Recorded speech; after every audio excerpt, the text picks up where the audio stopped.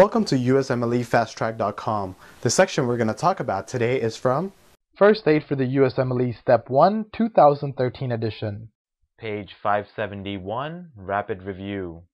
In what condition would you see Orphan Annie's eyes nuclei?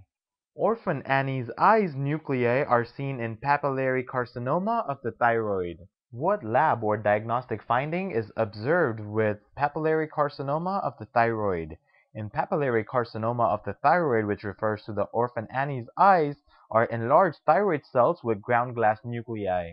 For more information on this topic, click on the link in the description section below. For a full USMLE Step 1 review, be sure to check us out at USMLEFasttrack.com, where we help you review the entire first aid for the USMLE Step 1 with high-quality videos and hundreds of detailed pictures for a better understanding of the material.